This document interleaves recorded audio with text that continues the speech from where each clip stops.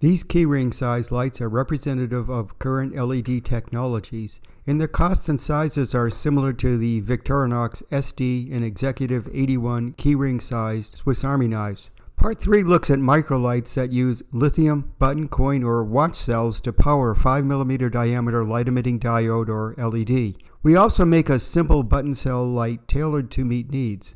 Powering these LEDs are often CR2016 or CR2032 batteries. The CR indicates lithium manganese dioxide chemistry, 20mm diameter, and 1.6 or 3.2mm thicknesses. These are expendable 3-volt cells, but have a wide operating range from -30 to 60 degrees Celsius and a 10-year shelf life.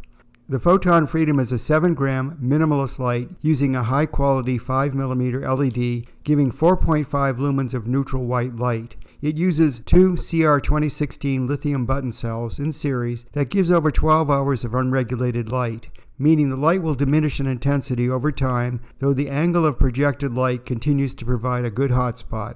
The Freedom offers full intensity with the press of a button. Alternatively, holding the button down ramps the light from a low glow to full intensities, thus preserving night vision and battery life. Also accessible are SOS and Morse code functions. With the light held at about 30 centimeters or 1 foot from the text and at full intensity, both pages are illuminated and entirely readable.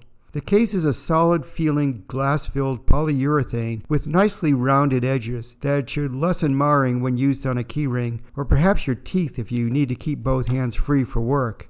Additional pluses are gold-plated contacts, easy battery change, lifetime replacement repair warranty accepting abuse, and an IPX7 waterproof rating, meaning it can be immersed in water for a maximum of 30 minutes at a depth of 15 centimeters to 1 meter. The Photon comes with batteries, claw clasp, slip ring, and accessories of a hat clip and neck lanyard.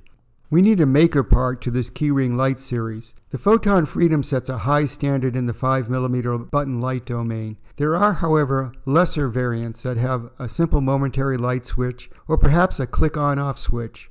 These are very low cost, sometimes even giveaways, yet easy to experiment with different types of LEDs and battery combinations. There are typically 4 tiny Phillips screws that hold these lights together. Removing these screws opens the case and reveals the batteries and LED. This light is a simple circuit made up of a red LED, a momentary switch, and a 3-volt CR2032 battery. Some LEDs, red and yellow for example, run on lower voltages and work with a single button cell. When reassembling the light, I remember to match the polarity of the battery to that of the LED.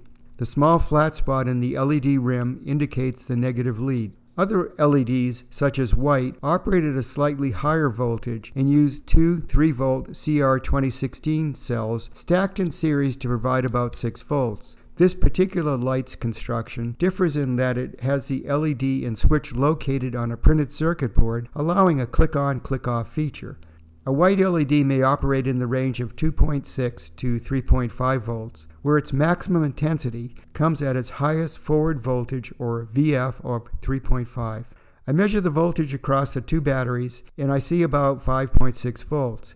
It appears too high, but once the LED turns on, the voltage drops to about 3.4 volts. These button batteries are not regulated power supplies, and their voltages change with use, age, as well as internal resistance in the batteries. So 2 CR2016 cells typically keep the white LED within an acceptable voltage range.